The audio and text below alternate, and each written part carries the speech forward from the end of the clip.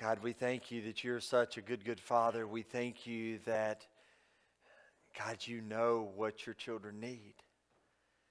And God, even when we can't see it, even when we can't understand, God, we trust that you are good. God, we thank you for the way that we can see how great you are in all of your creation. God, as we look around and see the trees, we see the grass, we see the birds. God, we see the sun that rises and the moon that rises and sets. And Father, we thank you for the stars and the expanse universe, God, that we can see your great hand at work. Father, thank you. Thank you that we serve such a great and powerful and wonderful God. God, thank you, Lord Jesus, God, that we can gather tonight. God, as I listened to the voices of my brothers and sisters, God, I heard the cry of how great that you are.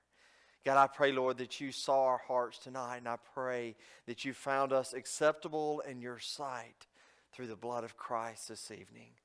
Lord, I love you. I ask that you, God, that your Holy Spirit would guide us, that he would open our eyes, that he would give us a great time of discussion together. Father, I pray that you would help us to grow, God, tonight. That's the point. That's the purpose, Father. And so instill in our hearts the things that you would have us to see and understand, bring conviction in our lives, God. May we leave here different than we came in tonight. Lord, I love you. I thank you for all that you're doing. In the name of Jesus, I do pray. Amen. Amen. Well, thank you for being here. Good to see you tonight, and I'm glad that you have chosen to be here. And the sun's still shining outside, which is a little weird. And Allie made the comment on the way out the door, "Wow, this is weird going to church and it's daylight." And so you can kind of agree with that too, right? Leaving to go to church at night and it's daylight. It's a really neat thing. So. Anyway, all right, as we continue on in our study of the fruit of the Spirit, we look at session 5 in the fruit of the Spirit tonight. If I can get my iPad to do what it's supposed to do. And Clay, I guess I'm on. You got me on tonight? Am I good? Okay. All right, good deal. That's fine. And so anyway, we'll look at... We'll look at two different ones tonight because they're both, I know they're not in the line together and they're not back to back, but they kind of work together tonight. So tonight we're going to look at gentleness and we're going to look at kindness, or we're going to look at kindness and we're going to look at gentleness. Whichever way you want to say it, that's what we're going to talk about tonight. And then I have some handouts for you that will give you some homework. How many of y'all like homework? A few of y'all like homework, okay? I think that you're going to enjoy this homework. This is going to be fun homework, okay? This ain't like it was in school. I know us guys, some of you ladies too, but us guys, we hate homework. I hated homework at school. I felt like I was there for 3 days every day, and I felt like we should have been able to do everything we need to do while I was there. So anyway, it's going to be something fun. I hope you enjoy it, and I hope it's good, what I give to you when you leave, and something that you can do. So anyways, we look at kindness and gentleness, two different scriptures. Well, I'm going to be in different scriptures tonight. One is going to be in Galatians 5. So if you want to go to Galatians 5, stick your finger there. And then Ephesians 4 is another place that we will be. There's quite a bit more scriptures, and I didn't give them all to Clay tonight, so I'll read them to you as we go along. So, but we'll be in Galatians 5, Ephesians 4. As we look at those tonight, kindness and gentleness, two words that we see is our fruit of the Spirit. If you got your Bibles, Galatians 5, we'll look at these different fruit of the Spirit. Starting in verse number 22 of Galatians 5 is, but the fruit of the Spirit. This is Paul talking to the church of Galatia, and probably everyone in here is very familiar with that. But the fruit of the Spirit is love and joy, peace and patience, kindness, goodness, faithfulness, gentleness, and self-control. Of course, Paul followed that up with, against such things there is no law. We've talked about these over the last 4 weeks, and we have seen that we've talked about love and the agape love and joy and where joy is found. We've looked at peace. We've also looked at patience. Those of you that weren't here for patience last week, you can get with somebody else that was here. I thought we had a great time of discussion last week when we talked about patience. So tonight we'll move into kindness, and then, of course, we'll pick up gentleness, which is not necessarily next in line, but they work together. So Ephesians 4 gives us a little bit of an understanding of where we're going. Ephesians 4, verses 31 and 32. It says, "Get rid of all bitterness and rage and anger and harsh words and slander, as well as all types of evil behavior." Now look at what it says. "Instead," which means replace it with, "be kind to one another, to each other, tenderhearted, forgiving one another, just as God through Christ has forgiven you." Kindness is an outward growing fruit, okay? The first several that we talked about, which was love and joy and peace, all worked with our relationship with the Father, okay? Love, joy, and peace. And you get patience, kindness, and of course we're talking about gentleness tonight too. These are outward growing. These are things that affect people. I know the first ones do, but it's kind of an outward growing fruit, a fruit that people can experience on the outside. It roots from a Greek word referring to the kindness that permeates and penetrates the whole nature of the body. Now I need you to think about that just for a minute, okay? Permeate, y'all know what permeate is, right? Right? To fill, to penetrate, okay?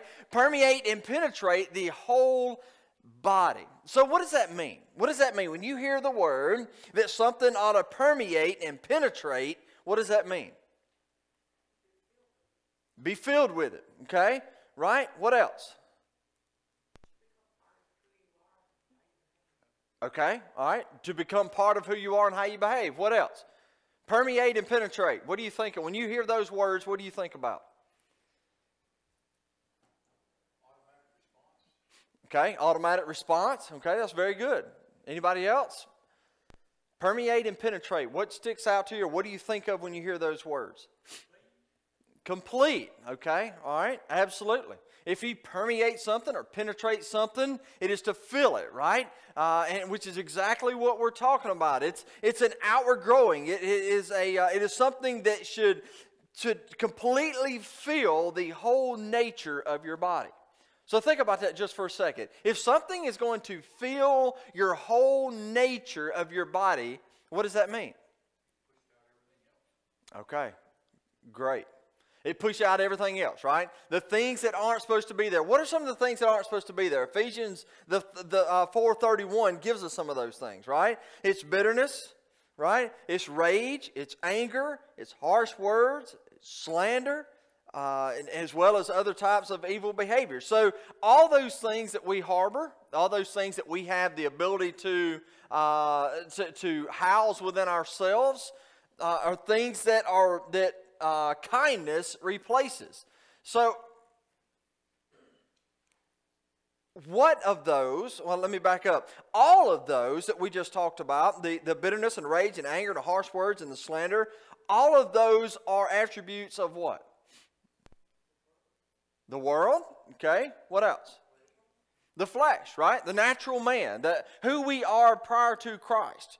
So all of those are attributes of a self-centered individual. And those things, those self-centered attributes, are changed when self is exchanged for Jesus and the Holy Spirit, right?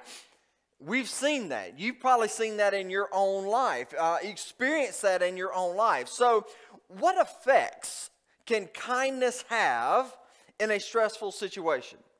What effects can kindness have in a stressful situation?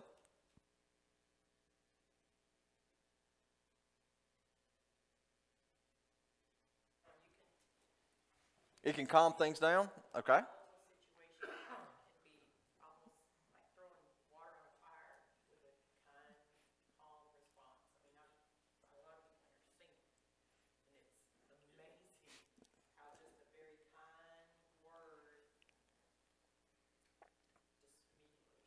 Yeah. Absolutely. Absolutely. Absolutely. Kind words turn away wrath. Absolutely. Somebody else. How can kindness affect things in a stressful situation? It relieves the stress, okay? All right. Anybody else? Kind words in a stressful situation? Okay. All right. It does. It does. It leaves a seed planted. It makes an effect on who? Do what? Yeah. Right. Absolutely. I mean, it plants a seed not only within us because we recognize what? If we're the one that's being kind to someone else that is being mean or ugly or hateful or whatever the case may be, then maybe they're just irate with us about something and we use kindness to combat that with, not only does it plant a seed in them, but it also does what in us? Okay, all right. So it helps us to see that what? It works. Right? We hear this stuff, we read this stuff, we talk about this stuff in Scripture, and then we use it and it works. It's kind of that, hey, wow, that does actually really work. Miss Carol? I have just a little line. I can't remember whether it's by Helen Keller or Anne Frank. She said, you can accomplish by kindness what you cannot by force. Yes, absolutely.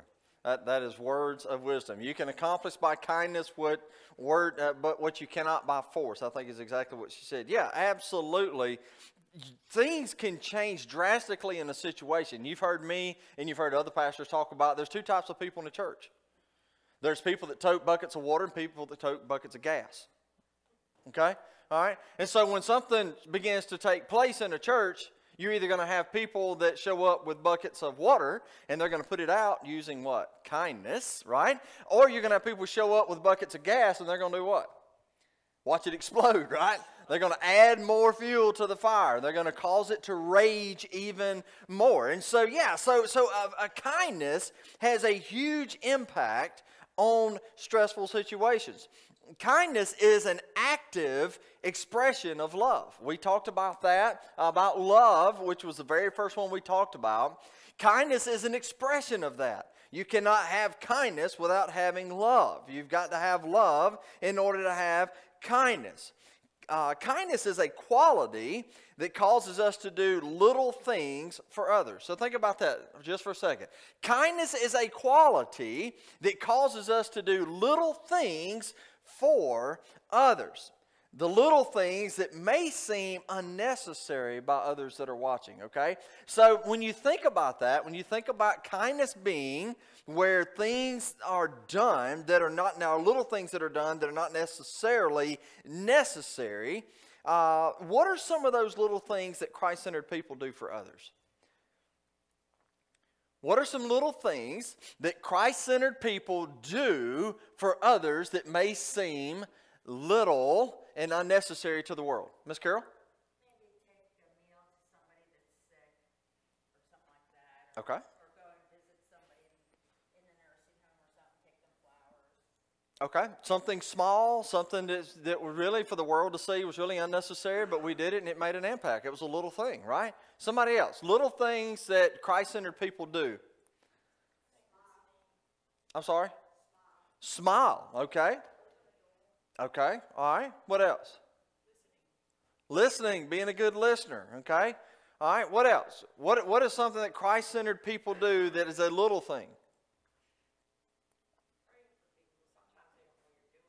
Okay. Sometimes you can offer to pray with somebody and it's such a little thing, but it can make a big difference and it can really have an impact on the person. Sure. Sure. Absolutely. Absolutely. What else? Think about something. Think about it. Great answers. Think about something specifically that Christ-centered people do that the world would think is unnecessary. Okay? I know you're having to, I hear some gears grinding. I understand. All right?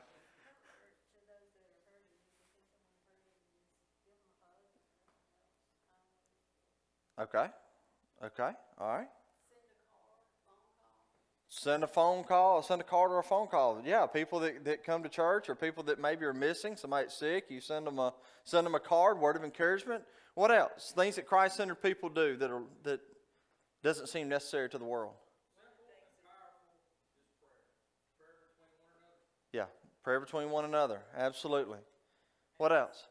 Ma'am? How we respond in a bad situation. So even if we're insulted or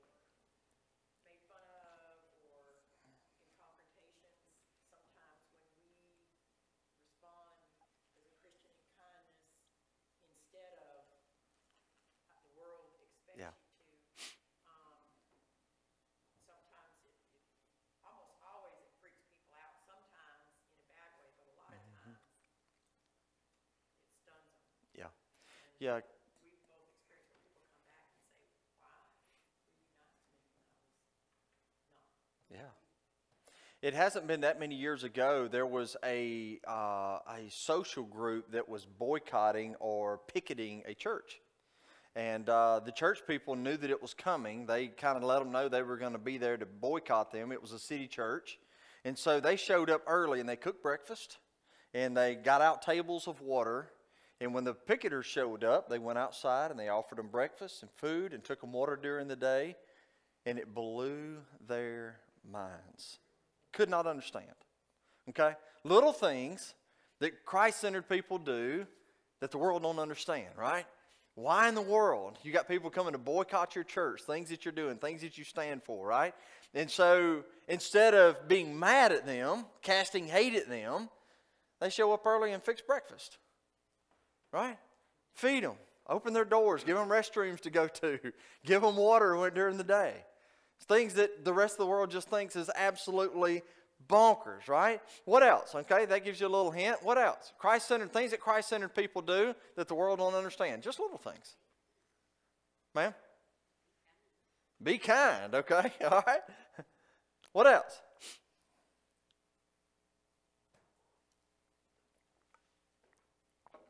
That's the last, Pastor. My brain is drained.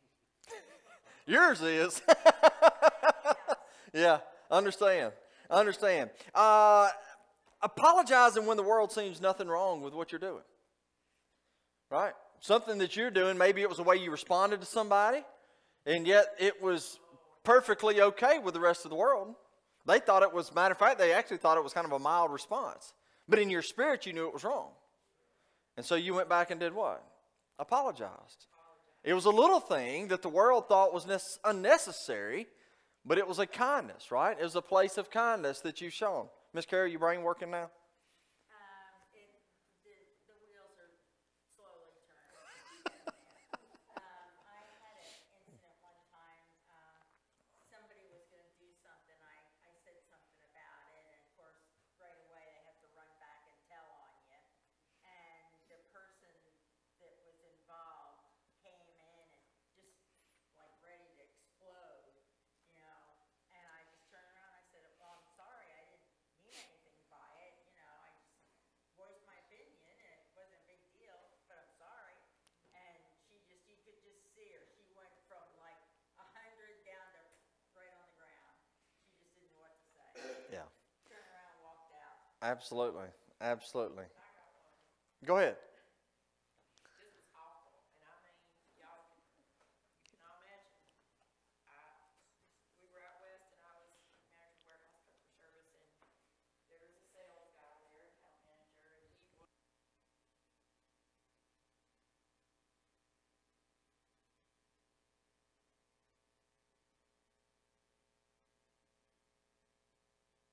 he was sloppy. My team had to clean out his truck.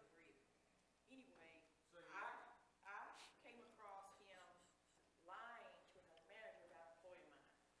And I'm ashamed to say I lost my mind. I'm talking about, I didn't cuss at him, but I chewed him up one side, down the other, called him a liar, called him lazy, called him deceitful. I mean, in front of everybody. It was awful, awful. It was really bad. And Kurt can tell you, I knew as soon as I was done, I was exhausted. It was that bad. It was awful and all. And that's not me. It really isn't. Yeah. I didn't even get out of the parking lot that day, and I knew that I was going to have to apologize to this guy. The Lord was right. And Kurt wasn't where he's at now. And when I got home, I told him what had happened with Robert. And I said, I got to go in and I'm going to have to apologize tomorrow and ask him to forgive me. And I'm going to have to do it in front of everybody. And he was like, why? The guy's a jerk. You could have tried to get Mark fired, you know, that's how. And that's what I had to do the next day. Because there was absolutely no doubt. God left no room for doubt. You called him out in front of everybody, you going to apologize and ask forgiveness, and that's what I had to do. Yeah. And that was awful too. I'm not gonna sit here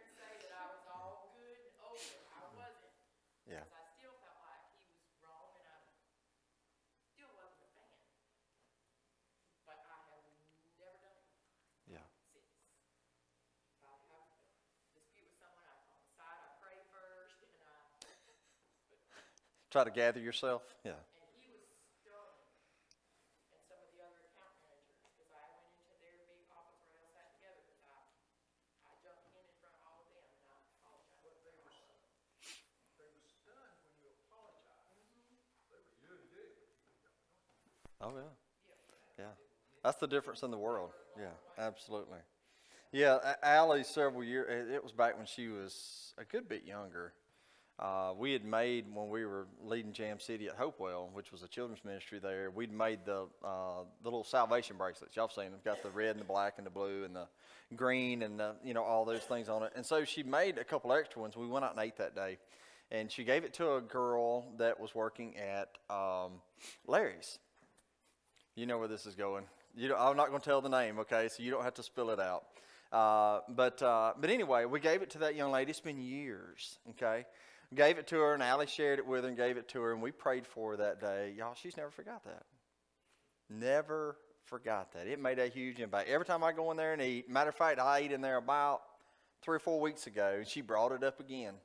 She said,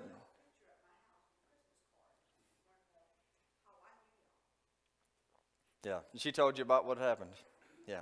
Little random acts of kindness like that, things that people do not understand, is a great, great thing, okay? So how have you seen kindness develop in your life? Now remember, kindness is a fruit of the Spirit, okay? This is not something you can do on your own. This is not talking about you being nice in situations where it's easy to be nice in. We're talking about kindness here, okay? We're talking about something that the Holy Spirit produces in your life as a fruit of having a Christ-like character, okay? We good? Okay. Now, how have you seen kindness grow or develop in your life as a follower of Christ?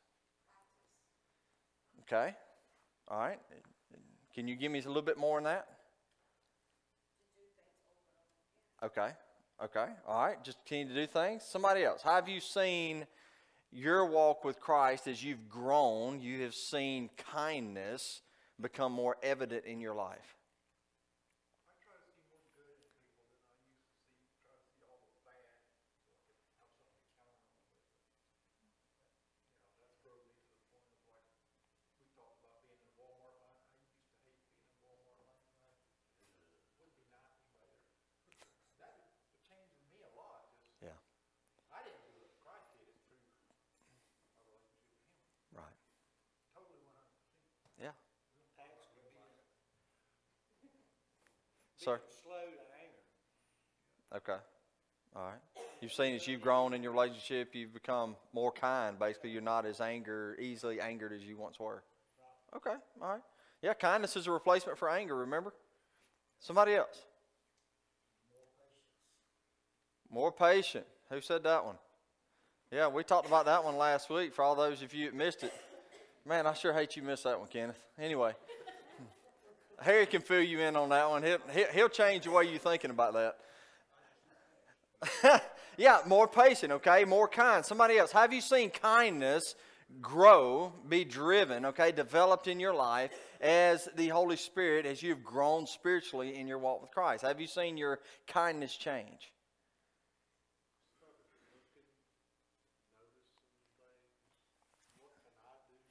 Okay.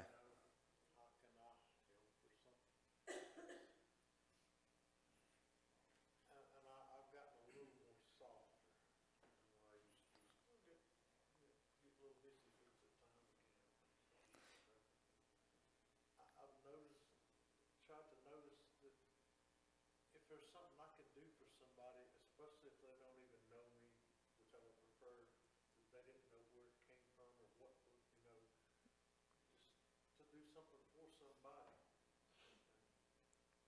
and let it go. Yeah, absolutely. Absolutely. So let me ask you this. What effect on our churches would it have if Christians showed kindness to each other? What effect on our churches would it have if Christians showed kindness to each other? It's a trap question.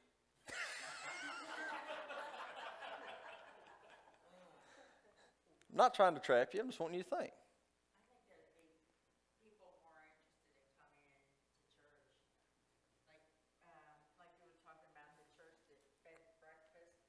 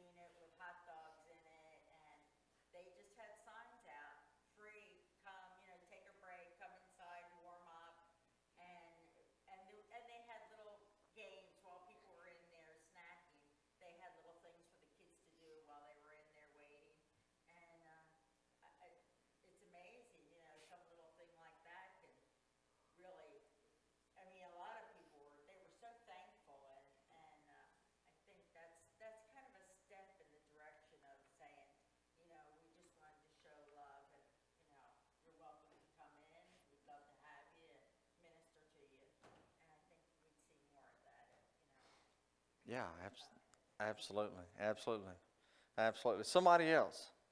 What effect on our churches would it have if we showed kindness to one another?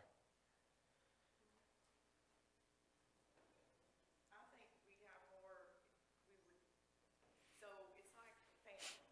So when you're in a Hmm. family, you don't have a choice. You gotta work stuff out, right? You get aggravated, people say things they shouldn't say, or things, and that doesn't always happen within a church. In a church, it becomes, there's divisions, where, so if we showed more kindness, it would be like the ability to work things out instead of having, some churches you get factions. This group's in favor of this, and this group isn't. And this group's in favor of that, and this group isn't. But it never, it really is, through kindness is how we can sit down together and come to common ground, like you do in a physical family. You know, husbands and wives and kids, we all say and do things we shouldn't do. We apologize, we sit down, we work things out. So I think through kindness, instead of sometimes, in church families, we get defensive or offended, but nobody ever knows it. Yeah. And through just displaying kindnesses to one another, that relationship should strengthen. It should. It absolutely should. Absolutely. Somebody else. What? Kindness is an action word. There you go. It grows from love. Hmm. It's not something that just sits there. Yeah. I've heard all my life, kill them with kindness. I wanted to kill them, didn't kindly pick them up. There's some more in here that would agree with you. But my flesh still wants to jump in there and grumble. Of course, give us a Ron. No, that's not the way we do it. But kindness can be tough. Kindness is something to do. Yeah.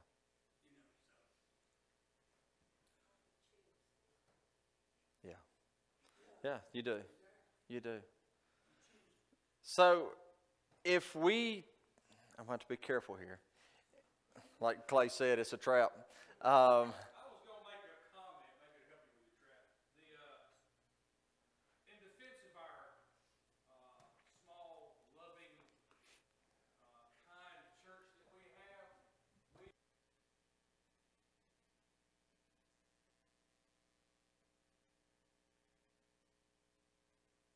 people that I have not had either an abrasive encounter or a fun-loving, disagreeable conversation.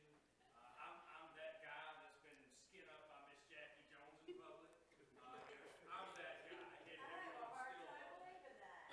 still loves me.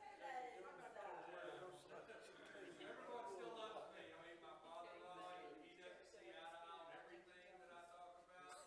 He does a good job at making it. So, everyone still loves me. Yeah. And if we can do that as a whole church, I'm not an easy guy to love. So, I'd say we're doing pretty good. Kindness can greatly change our churches. Greatly change our churches. If we really, and when I say we, I'm talking about the American Christian church, okay? I'm not necessarily talking about Zion Hill. If we as a church, as the church of God, okay, if we represented Christ in a kind manner to each other, we'd have about 1/10 of the churches that we have. Because how do new churches take place typically? Okay. Yeah. You go back to that flesh. Remember, let all bitterness, wrath, and anger, and clamor, and slander be put away from you, along with all the malice. What is all those things? Flesh, right? And that that tends to stick out, doesn't it? Especially when something doesn't go our way. And we have an opportunity as followers of Christ, at any moment, in any disagreement, in any place within the church, and when I say that, I'm talking about within the church families, okay, to choose whether or not we're going to allow the Holy Spirit to guide us in kindness towards someone that has a differing opinion towards us, or we can choose flesh, which happens more than we want to talk about. And so kindness is a huge deal, and it affects our churches greatly. And a little bit to what Miss Carol was talking about, it greatly affects the outside world. Because if they see us loving each other the way that Jesus said we ought to, showing kindness because of our growth spiritually and the Holy Spirit producing that, they're going to see a different love. They're going to see a different group of people. They're going to recognize, and we're going to stick out in this world like sore thumbs. And you know what? That may not necessarily make them hit the back door, but they're going to think of you when something takes place. When they're looking for someone to say something kind or be kind to them about something that's going on in their life. And so kindness is a huge deal, followed up by gentleness. They're kind of one and the same. They're very much kind of somewhat the same. They're both love enduring. They're both love, what I like to call love in work clothes, okay? Walking out. Living out, being out, going to work, so to speak. Gentleness is the same thing. Gentleness is also controlled strength. Okay, that was one of the definitions that I'd read in a book. It's controlled strength. Just because you can don't mean you should, right? And so gentleness is controlled strength. It's something that washes away everything that is harsh. And gentleness is a word that Jesus Christ used to describe himself. In Matthew 11:29, he says, "Take my yoke upon you and learn from me, for I am" what? Gentle and humble in heart, right? I'm gentle and humble in heart, and you will find rest for your souls. Jesus himself said, this is who I am. But this is the same Jesus, remember, same Jesus that could be so harsh with the Pharisees, couldn't he? He could be. He could be very upfront, very in their face, very much, this is exactly who you are. He's also the same Jesus that walked into the temple, if you remember correctly. They were abusing what his father had set up, and so he did what? He drove them all out, right? Turned over tables, had a small fit up in there. And so we see in his great power, yet he's still gentle enough that the kids want to come and sit in his lap. Beautiful picture of gentleness, how to be gentle, right? Gentleness is only mentioned, if you look in the New American Standard Bible, it's only mentioned 11 times in all of Scripture. 3 of those 11 times is describing the gentleness of God, which is in Psalms 18:35. David writes, "You have also given me the shield of your salvation, and your right hand upholds me, and your gentleness makes me great." Talking about the gentleness of God. Paul talks about in 2 Corinthians 10:1, "Now I, Paul myself, urge you by the meekness and gentleness of Christ." So who's he talking about? The gentleness of Christ, right? And then you got in Galatians 5:23, talking about gentleness and self-control. We're talking about the gentleness of who? The Holy Spirit, okay? So you get the Trinity there in 3 of the 11 places, talking about the gentleness of each one of the different Trinities. Charles Allen, he had a great quote here, and this is going to kind of stick with some of you. Charles Allen had a quote that says, it's one, now he's kind of an older guy, so you're going to understand the language here. "It's one's disdain for sin. One can be harsh and unkind toward a sinner. Some people seem to have such a passion for righteousness that they have no room left for compassion for those who have failed." Think about that, okay? Think about that. That's what he's talking about. In one's disdain for sin, one can be harsh and unkind toward a sinner. Some people seem to have such a passion for righteousness, they have no room left for compassion for those who have failed. It's very, very easy, and we all can say yes, to have patience and kindness and gentleness with people, both of the church and not of the church, that continuously walk into places of sin, right? We've had Probably everybody in this room's got somebody in their life that you're fed up with them, okay? All right? You've been encouraging and praying for them and trying to get them to understand that God has a great plan for their life. They just need to line themselves up with Him and come and give their life to Him, swap out their life for His, and they continue to go back to the sin. You continue to try to help them. They continue to fall back in, and what typically happens? Right? Yeah. We lose our compassion. We lose our gentleness, right? We lose our ability to be kind and to be considerate in that thing. So what does that say? What does that say about Christians that are impatient with both the lost and the saved over their poor choices?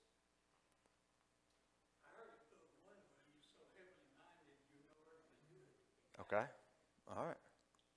Yeah. Yeah. When I first started reading and studying years and years ago, I was consumed. I didn't understand how come everybody else was. Read every day, prayed. I couldn't understand why everybody else was. There's a lot to learn. Yeah. Yeah. Absolutely. Absolutely. Mr. Kenney? Last Sunday, we had a talk at the church. Yes. Now, this is being recorded, so don't reveal anything that you don't want heard said by everybody else, okay? So I'm just, go ahead. Found out what my problem really was, hard and I just didn't have the feelings that I should have because of the things they've done, and didn't have patience like I should have, and compassion that I should have. I sort of figured what the problem really was, and now I'm working on that. So it's getting better. Yeah, a hard heart will bring root to a whole bunch of things, especially those three that you brought up. Absolutely. Absolutely. What else? What does that say about Christians? What does that say about Christians that are impatient with people that are sinners, both in and out of the church? They're as much human as anyone that does not attend church. Okay. I've had that Yeah. whole conversation with individuals. I don't go to church because it's full of hypocrites. Well, how do you go to Walmart? How do you go to your family reunions? How do you go to the dollar store? Because everywhere you go, they're there. Yeah. Because we're all human. Sure. It's not about hypocrisy. Sure. It's about the failure to really lay it down to God's feet and put your full faith and trust in God, for a Christian. For you, or for a sinner that just doesn't care, or an unbeliever, Yeah. it's a completely different, idea. However, the end results are the same. So it's always about your faith and your relationship with God. Those with the stronger relationship normally has a finer walk with the Lord. Yeah. And it's obvious in their life. However, even they will trip.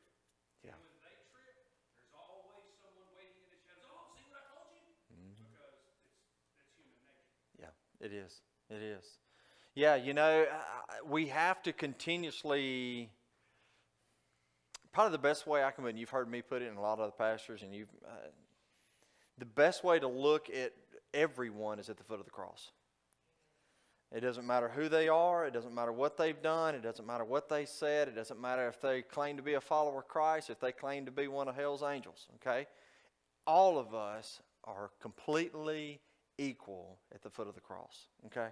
And that will help us to know how to be gentle with those that even as Christians, and those that seem to be making so many poor choices.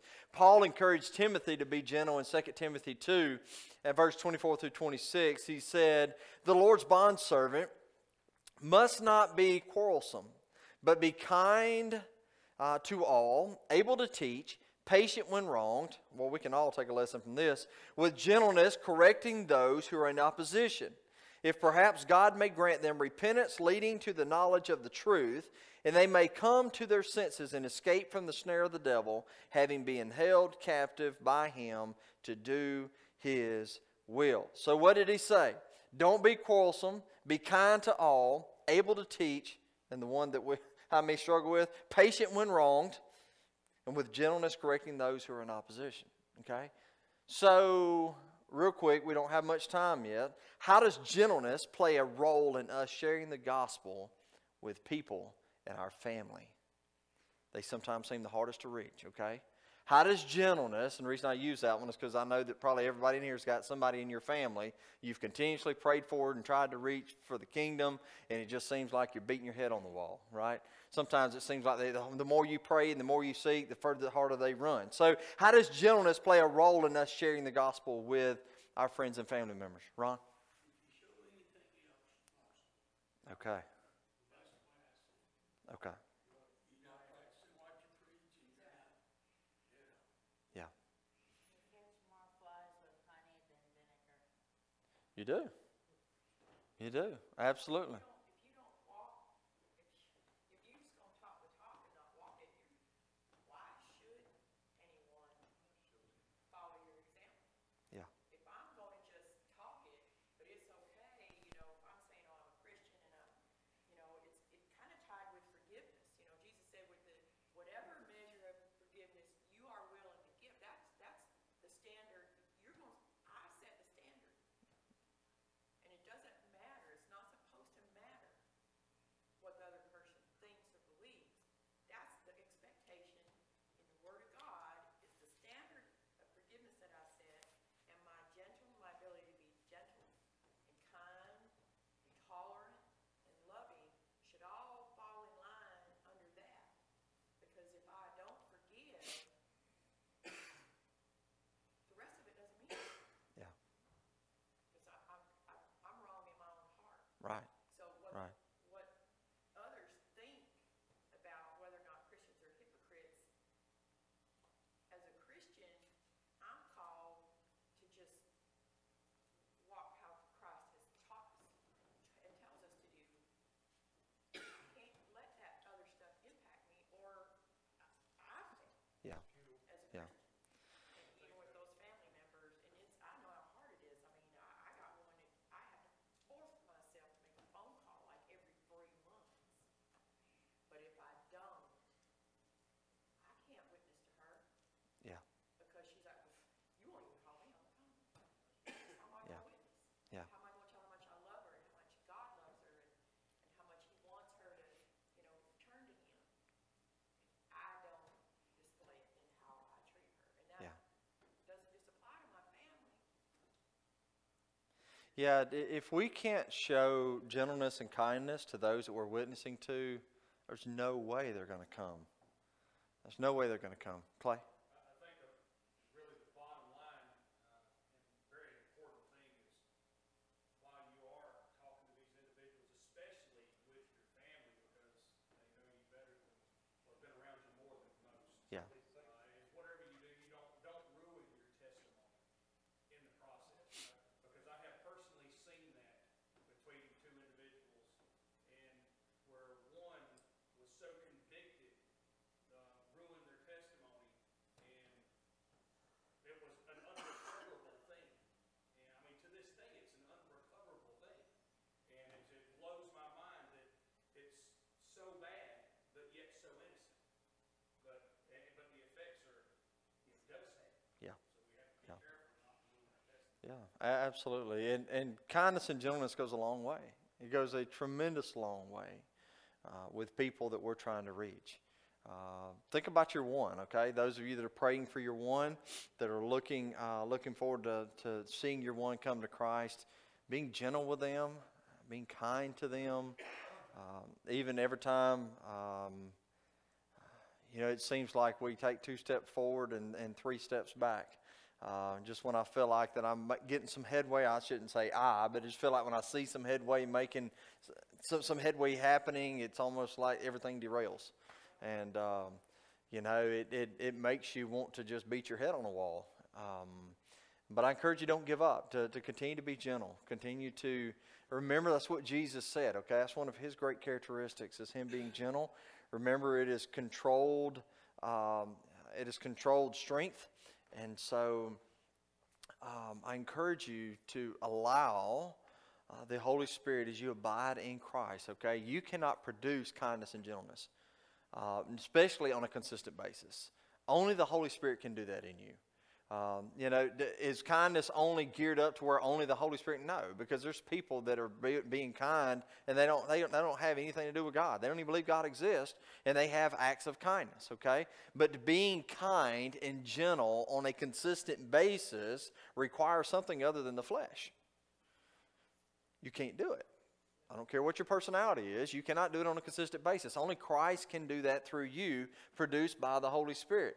All of this that we're talking about is rooted in the Holy Spirit, staying abiding in Christ, spending time with Him, and not only you abiding in Him, but He abiding in you. And so may we continue to allow that to take place in our lives. Okay. Anything else before we go? All right. I want to ask a couple of you guys. This is what I'm going to ask you to do. Okay. I'm going to give you a paper. And this is what it says, 50 random acts of kindness, okay? There's 50 suggestions on here for acts of kindness. I would encourage you, you don't have to do one a week or nothing like that, but I'd encourage you to pick some out and do some of them. And it maybe will give you a little bit of an encouragement or an opportunity. Maybe you're kind of one of these people, you're like, man, I'm a kind person, and I want to do something kind. I just don't know what to do. And maybe this will give you some ideas about how to do some things that are kind, that can show other people, that give you an opportunity to show them your love for Christ and His love for them. Okay? Anything else? Do we have enough? Everybody's got one?